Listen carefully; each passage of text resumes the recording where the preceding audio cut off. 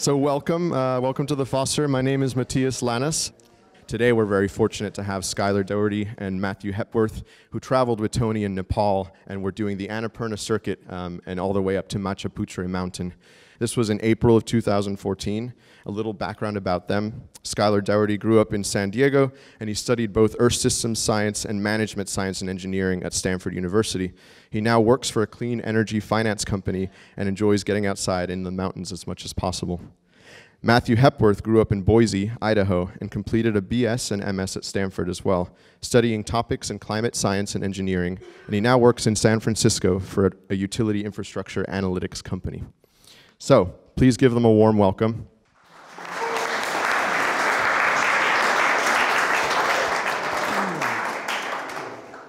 Thank you all for coming out, and thank you, Jane, for inviting us, not only on the trip, but to share the experience with everyone.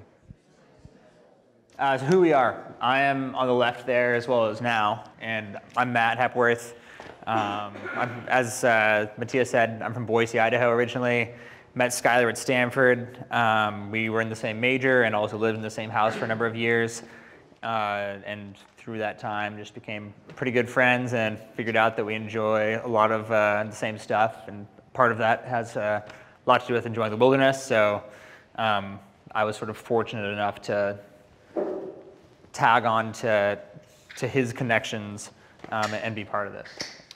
Yeah, so Matt and I were living together in Palo Alto doing our master's at Stanford, and we were graduating in March, and we both had jobs that started in September, so naturally we had this great window of opportunity to go travel, and we knew we wanted to go to Asia and visit our friend in Vietnam. We wanted to go to Europe and just had very vague plans, but had big dreams to go do some fun adventures, and we didn't know what they were going to be. So this whole trip came about because Jane Woodward, the founder of the Foster, is my godmother. So I've known Aunt Jane my whole life, and this is Jane and myself and my brother Galen. So she knew I was going to be traveling, and she's obviously well connected with Tony and knew Tony was going as part of his journey to visit Machapuchare and paint Machapuchare. So she reached out to both of us and connected us and said, hey, why don't you guys meet and see if you guys are interested in combining your trips. So that was kind of the fortuitous background to how the trip came about. And Tony was very open to the idea. He said, that sounds great, but surely wanted to meet us and kind of feel us out before committing to going on a month-long trip with us in Nepal.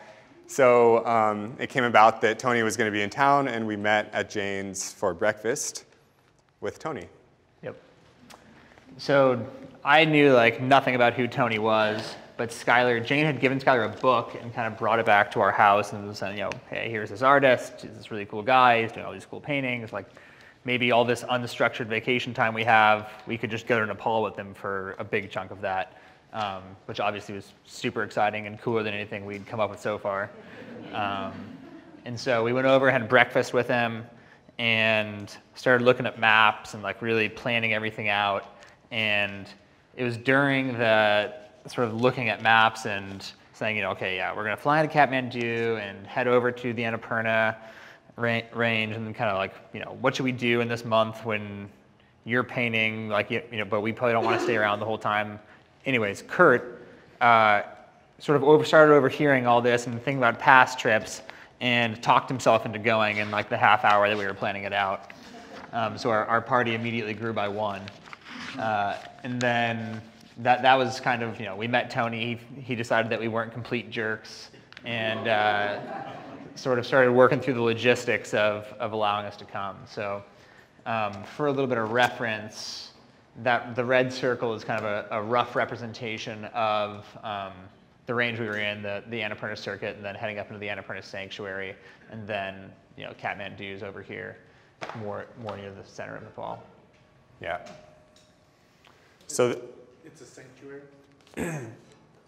Yeah. It's called the Annapurna Sanctuary, and it's a protected area in Nepal. So just zooming in on that red circle, this red outline is what's known as the Annapurna Circuit, and it's a really popular trekking destination Most people do it in, I think, 3 weeks in total.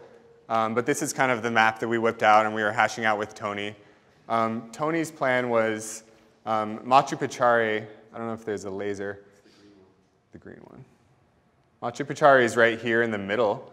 And so the circuit kind of circumnavigates this whole range. There are a lot of really huge mountains in the middle. And Tony's plan was to spend some time out here painting Machapuchare from a distance, and then take this blue route, which is the Annapurna Sanctuary trek, up to Annapurna Base Camp right here, which is where you can really see Machapuchare up close. So that was Tony's plan, and we worked out with him that while he was down here painting for a couple weeks, we would zoom around here and then meet him right around here and do this in about a week with him. So we'll first kind of go through this adventure, which was a whole trip on its own, and then we linked up with Tony and got to spend some good time with him in there. As Matt said, our trip kind of originated with Tony. Kurt, Jane's husband, quickly tagged on, and Tony likes to bring a group on his trip, A, because it's more fun from him when he's not just in the evenings or on the trail to have partners, and B, it's more business for his Sherpa friends. So he has a whole community of Sherpas who are like family to him, and we got to know them, which was a fun part of it. But who was on the trip? There's Tony. This is at Annapurna Base Camp. There's Matt and myself right there. This is Joel, and Joel is a son of one of Tony's good friends. Tony lives in England or in the UK. And so Joel is a student at Oxford. He was an art student and also really interested in religious studies. So it was great to have him along because he was really engaged with Tony's work, and all along the trail was really engaged in the art of the monasteries and the religion and what everything meant. And he was a great friend. And then Kurt, as we mentioned before, was along as well. And then in terms of our support, we had really great Sherpas, and so these are all friends of Tony's who have gone on multiple trips with him in the past. We have Nawang, who came with us on the big circuit while Tony was painting.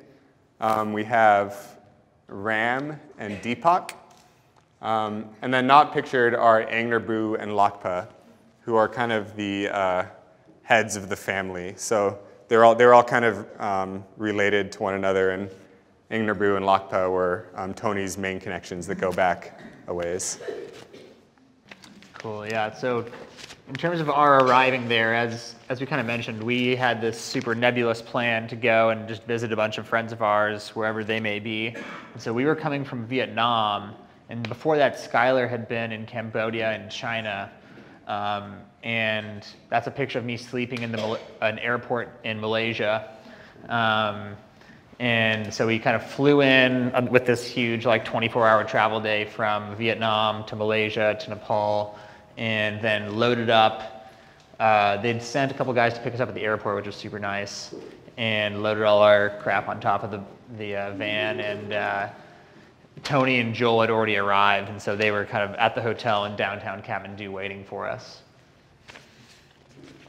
So we arrived in Kathmandu and spent a couple days with Tony, and as Matt said, we met up with the rest of the party. Half of our time on the front end of Kathmandu was just logistics.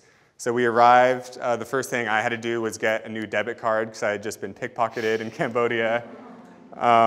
We had to rent a bunch of gear, so we rented cold, heavy overcoats and sleeping bags for the trek.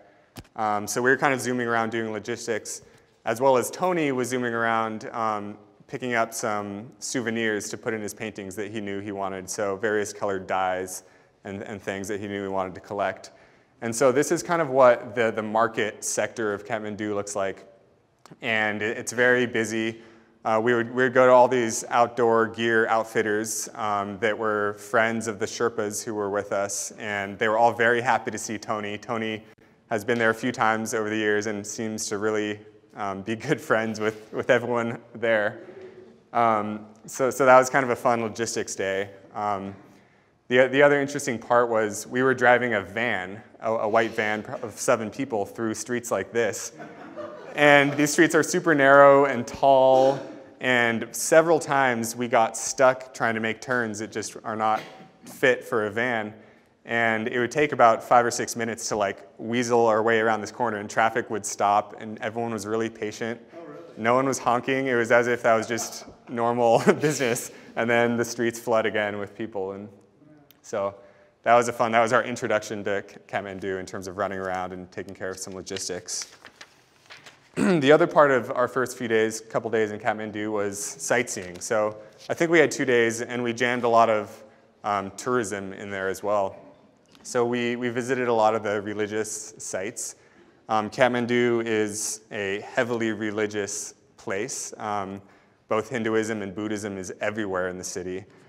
So we visited a few holy sites. This one here is Buddhanath, and it's one of the largest Buddhist stupas in the world. And there are thousands of people there walking around it in a clockwise direction, as is custom. Tony was very engaged with the locals everywhere we went. Like I said, even just renting gear, he seemed to know everyone. Here, it was at Buddhanath, and there was a painter under a canvas painting something to put up on the wall of this temple. And he peeked his head in, and they connected as artists, and they kind of shared insights on the techniques. Oh, sorry, there's a question. Yeah, is everyone speaking English? I'd say most people didn't speak English. It's not like traveling in Europe. So we had our Sherpas with us, and they would translate. Tony doesn't really speak Nepali. So here's Tony peeking his head and talking to this local artist, and here's Joel, the art student from Oxford, who was also really engaged with that. But everywhere we went, Tony's talking to people, translating, cracking jokes, like just connecting with people and picking up little souvenirs along the way, many of which end up in his pieces. So it was really, really, one of the coolest things as a tourist was to see religion in action, because a lot of religious sites you'll visit as a tourist are just tourist sites, and you go, I was just in Cambodia before this, and all the temples are filled with Americans and Australians viewing it as this relic, but all the religious sites we visited in Kathmandu were really active and full of the people there worshiping, and that was really, really strong.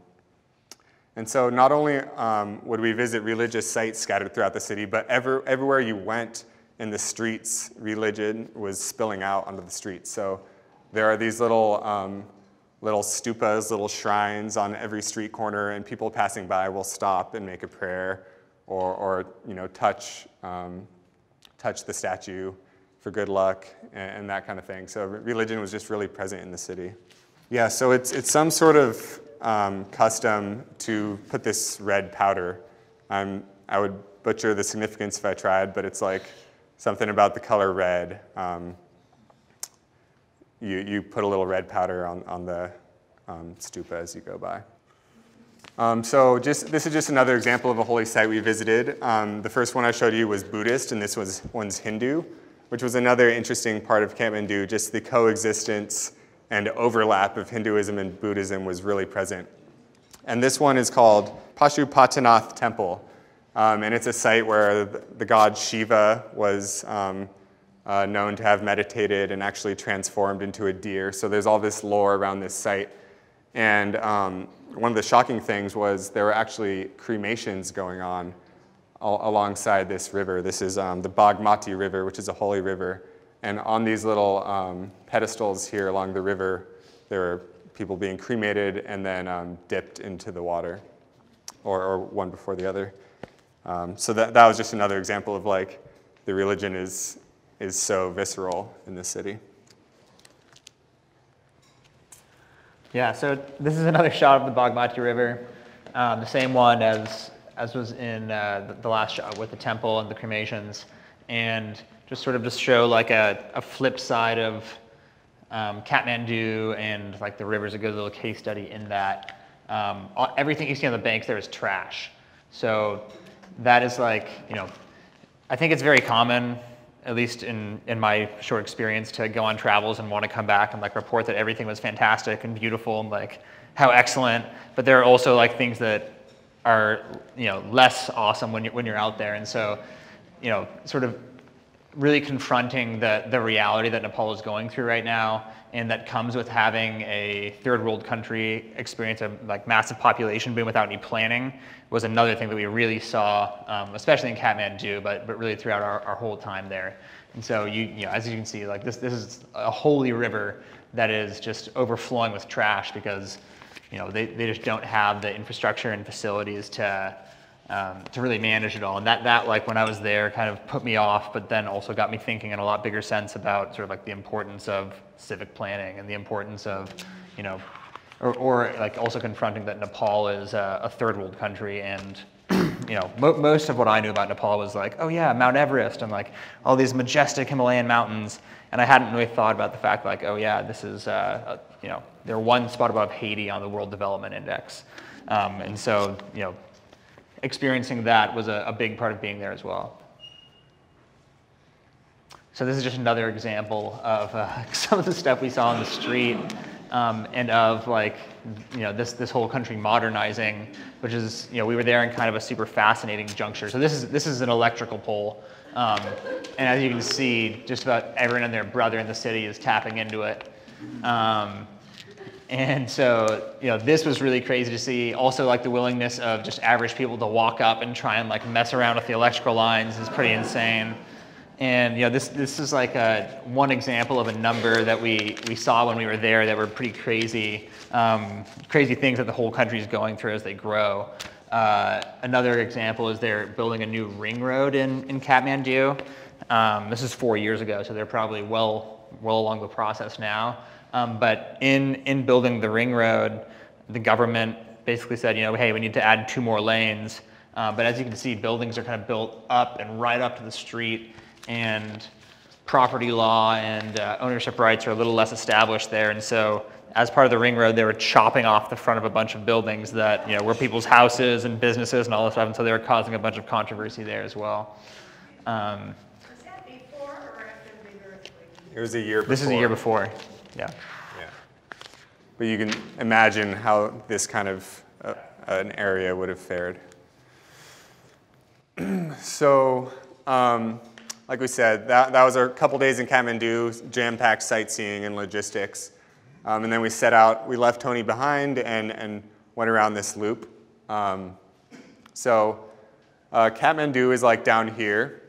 Tony was gonna spend a couple weeks, like I said, painting down here. So we had to get from Kathmandu up into here. And since we were condensing our timing a bit to catch up with Tony, we actually drove as far as we could, as far as there's a road, which is up here into Chame. So it's common to walk this, but we decided to get there via car. So we took a bus from Kathmandu to Besi Sahar, and then from Besi Sahar to Bula Bula. And then this is an off-road Jeep trip. That was quite the experience that we'll mention. But that's kind of the overview of where we were. So like I said, we were heading out on a 3-week trek. And little did we know that the bus ride there was going to be half the journey. So this is kind of the Greyhound equivalent of a bus that we took from Kathmandu out. And we piled in, and as we're leaving Kathmandu, every 100 yards or so, the bus would kind of slow down and roll at, you know, a few miles per hour. And these 2 teenage boys who were in the front of the bus kind of running the show would hop out while the bus is moving, haggle with the people on the side of the road, and then, you know, come to a deal. They would hop on while the bus is still moving, and then we'd keep going. So that was kind of getting out of Kathmandu for the first few hours. The bus just kept getting more and more full as these boys were, you know, running in and out. And what were they haggling for? I like ticket journey. prices and how many people were in your party and that kind of thing. Passengers have to run too? Sorry? The passengers have to Yeah, run? they're kind of jogging along with us. And part of it was like, do you want a seat or are you okay standing? Yeah. Mm-hmm. Yeah. And then we get out of the city and we're on these mountainside roads. And this driver was insane, as well as really skilled. So he was basically screaming around corners, constantly on his horn instead of his brake, passing small cars. The entire 7-hour drive, I was just bracing for impact, and it never came, luckily. So that was our first experience of getting around. The second leg of this bus journey was we made it to this city, Besti Sahar, and that was kind of the long distance bus, and we were then going to take more of a local bus. So this was a local bus that was just a couple hours bus ride, and it's these really fun buses that are really decorated, full of colors on the inside. And at the bus stop, we didn't have tickets or anything, and we get to the bus, and it's already jam-packed. And there's a Dutch couple in front of us trying to get on the bus, and they get turned down because it was too crowded. Luckily, our guide, a Sherpa, then talks to the bus driver, and next thing we know, we're getting on the bus, all 7 of us. They throw our bags on top. Somehow, for some reason, it's unclear to me to this day how we got seats on this bus. It's either out of the locals who had seats were courteous and gave us seats, or we actually had tickets that entitled us to seats, but we ended up getting seats on this bus, and we start going. And what I thought was a packed bus already just gets more and more and more crowded. So when I've traveled years ago, they would have people on top of the bus as well. Yeah. So it was already more crowded than I thought was possible, and probably 30, 40 more people got on this bus. Similar situation where you'd pull over and pick a few people up along the way. And by the time we got out of the city, people were on the roof. We were totally sardines inside this bus. And it seemed to be par for course because people were not distressed or uncomfortable. No one batted an eye. It was just normal bus ride in the outskirts of Nepal. And the most interesting thing that happened on this bus ride was a woman who was about our age had a baby with her, like I want to say a year or 2 old baby, and she was kind of standing up and squished, and I was sitting down, and she passed me her baby. So I had a baby on my lap for this 2-hour bus ride. And it wasn't a big deal. Like, she just trusted me and didn't ask any questions, and it was great. So that was a fun experience. And so that got us 2/3 of the way of our car journey to the trailhead. Oh yeah, so that was about 2/3 of the way there. And the last third was on this Jeep road that they were building, and it was kind of making progress. Eventually it would go all the way to Manong, but for now it just went to Chame, and because it was kind of a big, wide Jeep road, rather than hike it and have Jeeps whizzing by us and a bunch of dust, the Sherpas talked us into the better way to do this is just drive it, and then you can spend your time hiking the parts without cars. And so we said, sounds good, and hopped in the Jeep. And can I see that pointer for a second? Yeah, so this is the road. And as you can see, it's literally blasted in the side of a cliff face, and we were driving. Road is like a very generous term. It's like there are huge rocks, and you're bouncing up and down the whole time. This picture on the right is actually an area where a waterfall had basically carved like a trench in the road, and we were able to drive over it, but a car coming the other way got stuck, and so we'd stopped to sort of help them figure out how to get across it. It was a wild day in this bus. Again, going super fast on this cliff face with 1,000-foot drop into a river. Every turn's a blind turn, but instead of braking, you just honk, and then theoretically the other cars coming the other way would hear you and not come. But we made it, and then I'd say the last hour of this, because this is about a full day, probably an 8-hour drive. And the last hour of it, we had the beginnings of what would be a long few days with dysentery.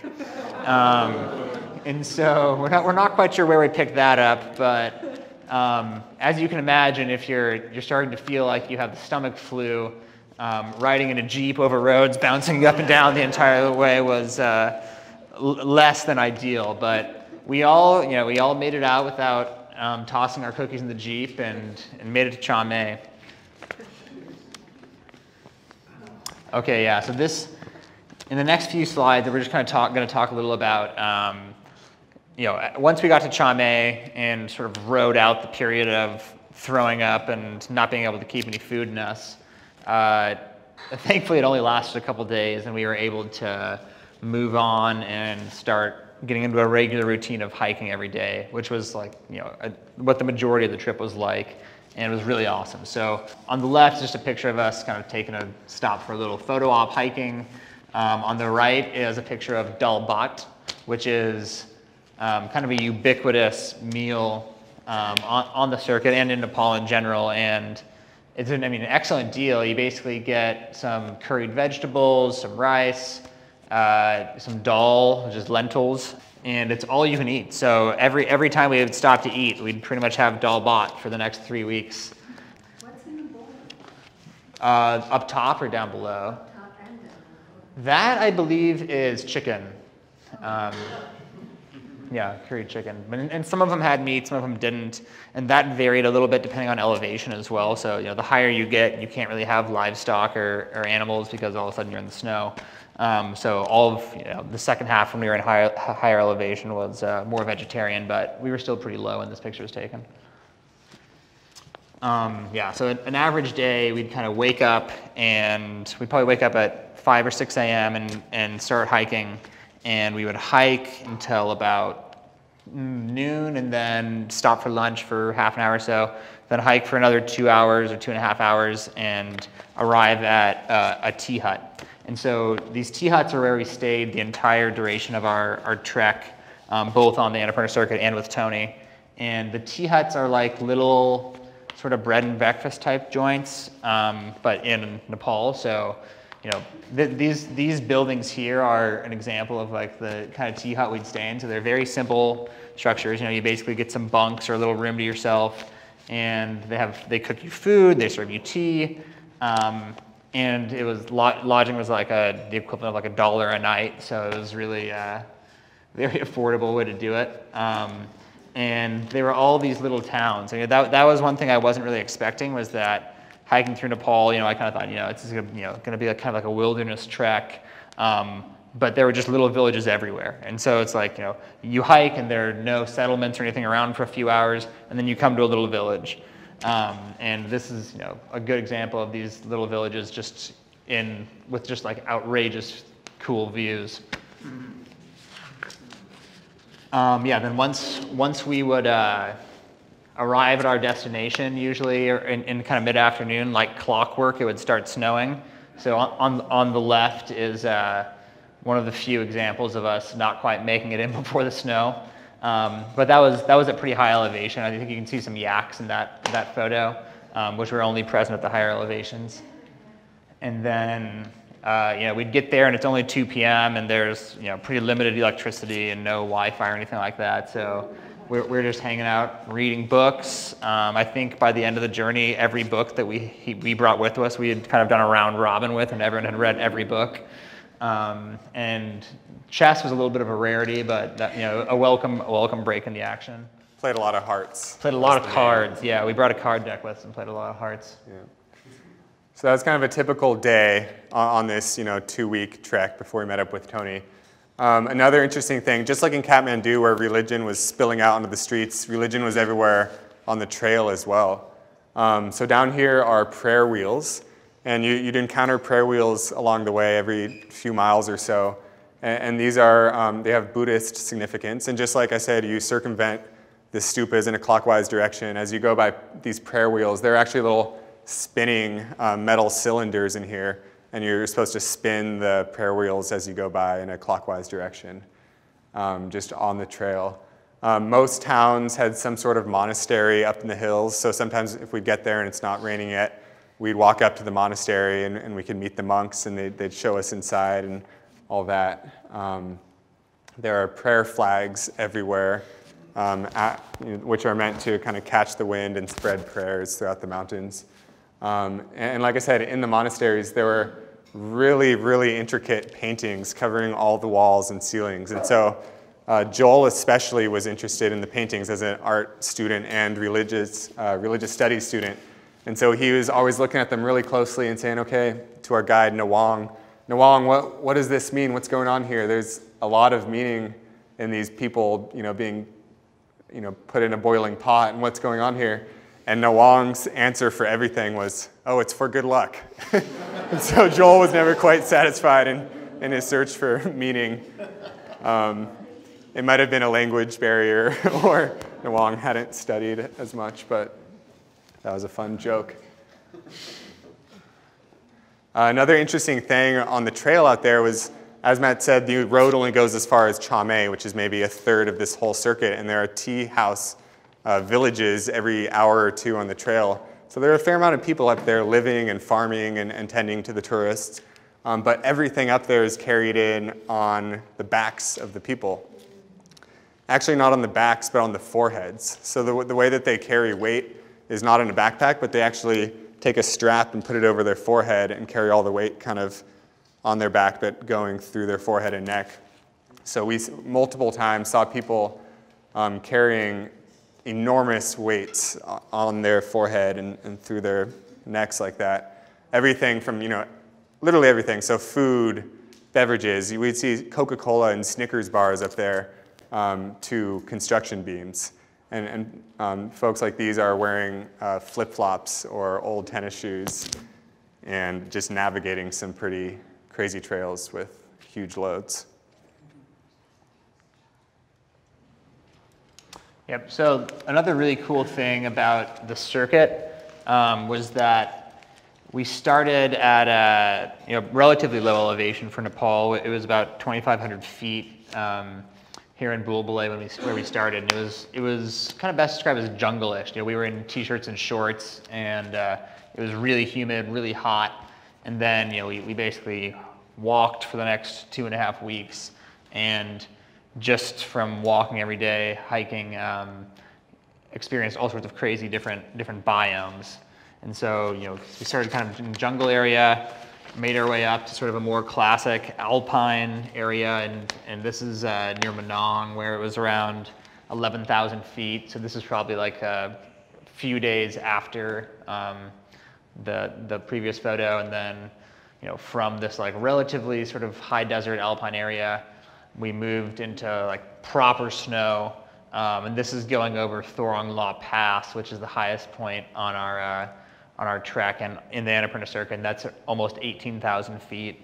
And then in that same day, from going from 15,000 feet to 18,000 feet, we dropped all the way back down to 12,000 feet in the rain shadow of the Himalayas.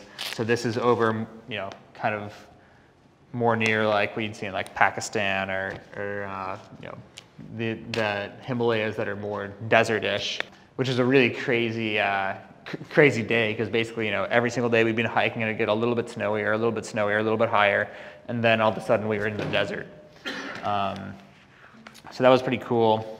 And the elevation was also kind of a factor as we were going through it that was playing on people's minds, because like, we're going to 18,000 feet. Is it going to be hard? Is it going to like not affect us? And I ended up being pretty much fine. I was worried about it the day before, because at 15,000 feet, I remember thinking, oh, the air's getting a little thin, like this is getting pretty hard. But then going over the pass itself, it wasn't too bad. I don't know, what did you and Joel think? I was feeling it a lot more than Matt was. 18,000 feet was the first time I ever felt like I was really short on breath, and you'd walk and then stop and then realize that you were really lightheaded and you had to catch your breath and kind of keep going.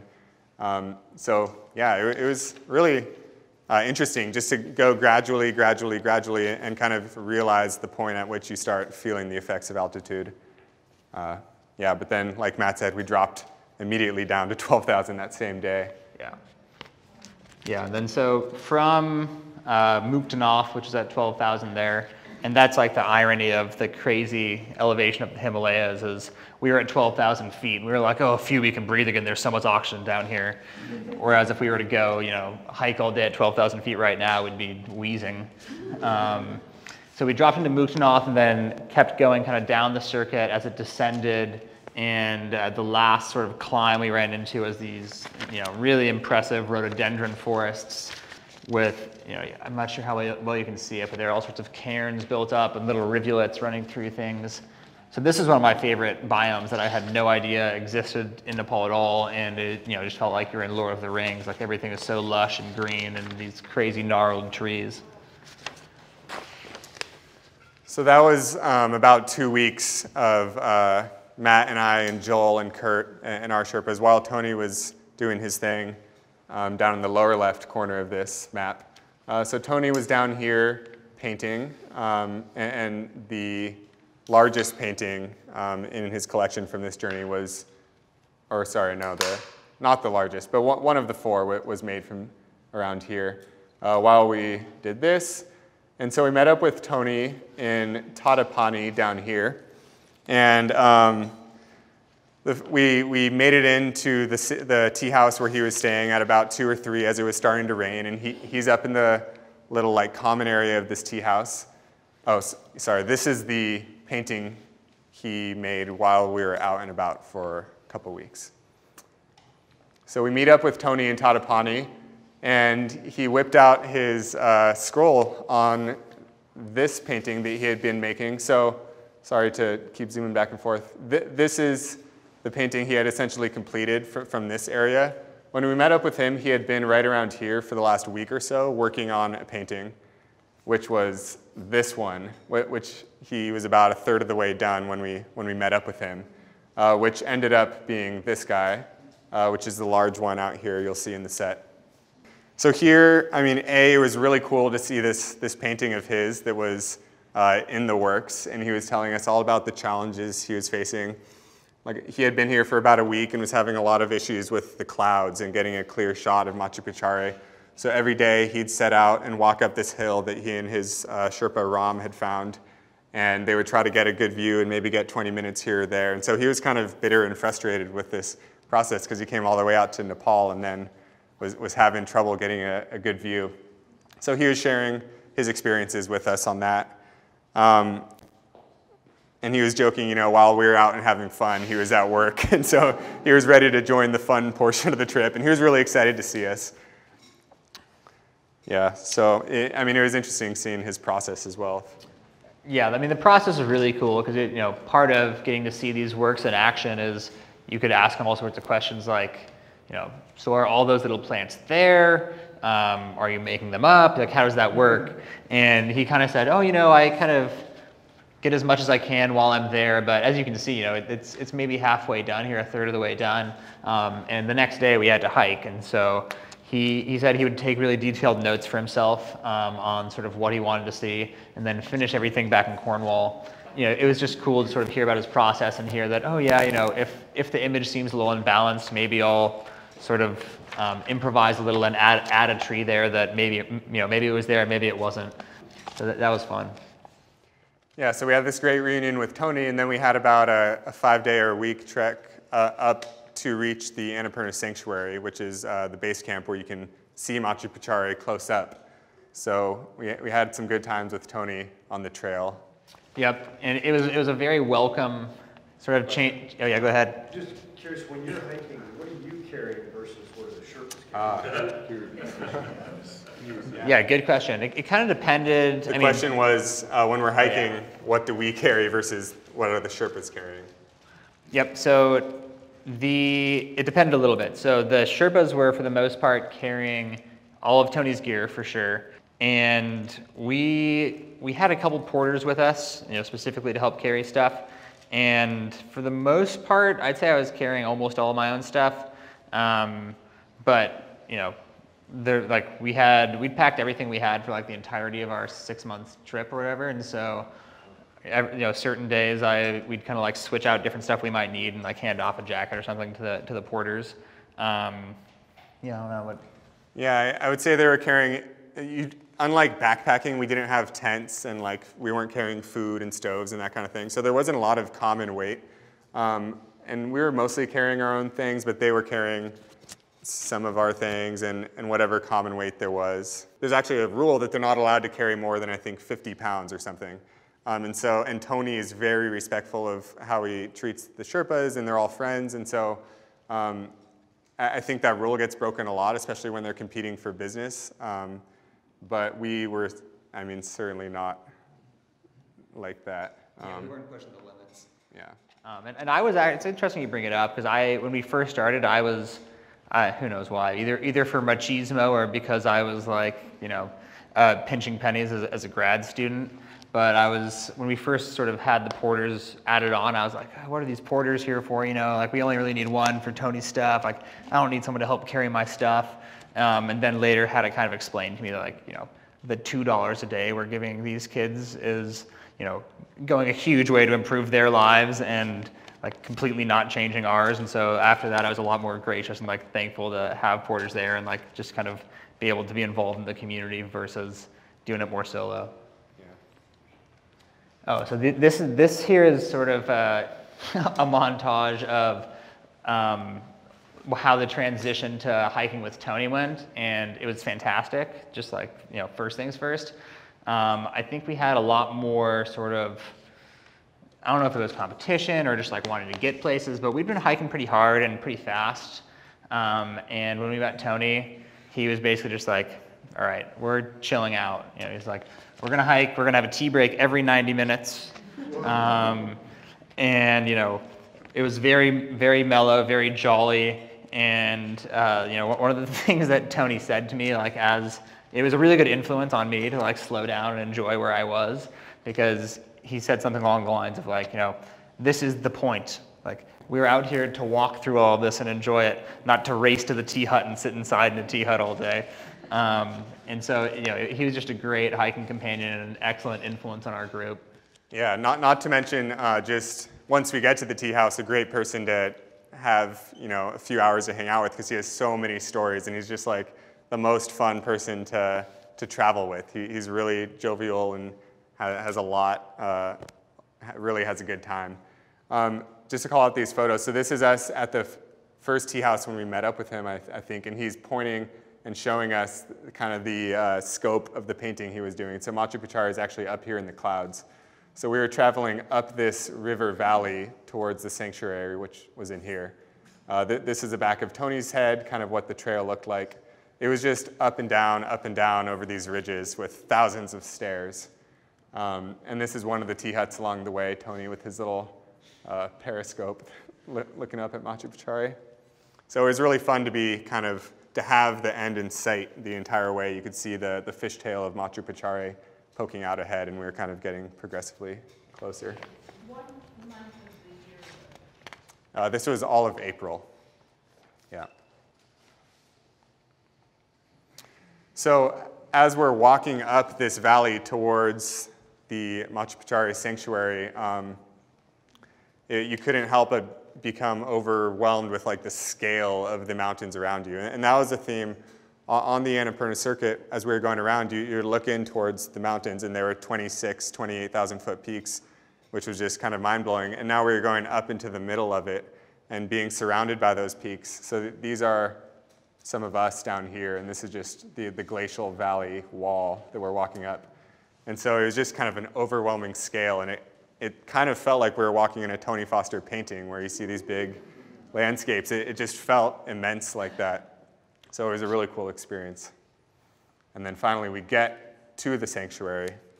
Yeah, arriving at the sanctuary, I mean, I don't really know what my expectations were, but it exceeded whatever they may have been. It was, you know, just by far the most beautiful place I've ever been. And to put it in context, like, here's a shot of Tony painting Machapuchare, and Machapuchare obviously is a really cool mountain, and it's a sacred mountain. It was pretty much like sitting in a bowl with mountains that size in every single direction, you know, 300 degrees around you, just about, with the valley making a narrow path down it. And so that was just, you know, incredibly awe-inspiring. And we woke up at about 4:30 a.m. to get up there so that Tony would have, you know, a clear chunk of daylight and to paint, you know, as much as he could and sketch out as much as he could of the painting. And then it started to snow really hard, and so we went back down. At this point, we're on a glacier, so we went back down the glacier to the Machapuchare base camp. And so a little bit about Machapuchare while we have this close-up of it here is, when we were up here, we saw climbing expeditions getting ready to go climb Annapurna. And Machapuchare itself has never been summited because it's considered to be the birthplace of Shiva, so it's a sacred mountain. And sometime in the 20th century, a team of British climbers came within a couple hundred yards of the summit and turned back out of respect for, you know, the religion of the Nepali people. So it's kind of cool that it's been respected like that. Yeah. So that was kind of the the climax, the destination of the trip, and it was really amazing to be there. And so after Tony had gone to paint and we were just soaking in the beauty of this amazing arena of mountains, we cruised back down the valley that we had just come back up. So it took a few more days to get back down. So this is Tony here painting Machapuchare, and this is the product he ended up with. So now all the pressure was off. We had gone there. Tony was able to paint in clear view. It felt like the job was done, kind of, and hiking down again, descending into the more jungle environment. At one point, so now it's more humid, it's hotter, there are hot springs that we're stopping in along the way. Tony kind of feels inspired by this river and decides to stop and start painting. And about 30 minutes in, it starts to rain because it's 2:30, and a little tiny little local home allowed Tony to sit on their front porch out of the rain and continue to paint. So for a couple hours we sat here. Joel, Matt, and I were kind of playing around in the river. We came up and sat next to Tony and watched him paint. And this was just a really awesome experience to watch Tony paint and all of his techniques. This is his paint box. It's the size of like a cigarette box or something, and he has 16 different colors that he's able to turn into this. He uses a Tupperware lid as his palette, so he's sitting there with his little paint box and his Tupperware lid and being very deliberate with each brush stroke. So it was really fascinating just to watch a professional do his thing. And one of the things that struck me was it kind of changed the way how I viewed this scene that he was looking at, because I would look at this river and see gray rocks and green trees and blue water, and he was using like 100 different colors, and each rock he would change the color 10 times. And so it was just cool to see from Tony's perspective how he viewed nature and how he kind of translated that onto the page. And it was also really great to see how he interacted with the locals. I mean, it wasn't the first time we had seen it. All along the way, he was just extremely courteous, and so they took him onto his front porch. Of course, he had his tea with a bunch of sugar in it, and he made sure to share the tea and the crackers that he was having. He made sure we all bought some chocolates from them and just kind of made friends with these people for a couple hours as he painted. So that was a really special kind of just experience of watching Tony in his element. So that was pretty much the end of our trip. We walked back out, took a bus to Pokhara, which is the nearby big city, and then I think we spent a night there and came back to Kathmandu. And the last night of the trip back in Kathmandu, we went back to Angnerboo and Lakpa's home. So this is Angnerboo and Lakpa. These are Tony's Sherpa friends from, they go back like 30 years. And they took us into their home and fed us an amazing dinner and treated us like family, gave us these Buddhist scarves for good luck. And just, it was a really special way to kind of conclude this trip. And I thought it kind of illustrated how Tony treats everyone like family. He treated us like family. These Sherpas are family to him. And he really embraces and connects with all the places he goes, both in the nature and the culture and the people there. So that was kind of how it all wrapped up. So yeah, share the Foster. If we can give a...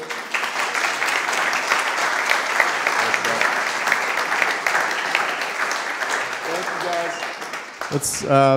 Thank you guys so much for coming. It's such a treat for us to be able to have all these different perspectives, and I feel like as Foster staff, we're learning so much from these experiences that we can then convey to people that come visit us. Thank you guys so much, and that'll conclude our video.